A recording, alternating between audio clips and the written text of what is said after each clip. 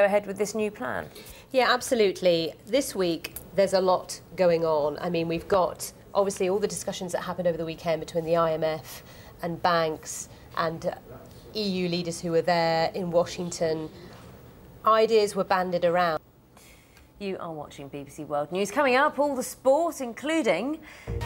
Take a look now at some of the main stories around the UK. The Shadow Chancellor, Ed Balls, will seek to restore public trust in Labour's economic competence today when he addresses the party's conference in Liverpool.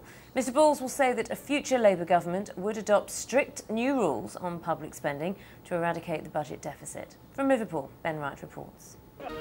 You're watching BBC World News. The headlines this hour.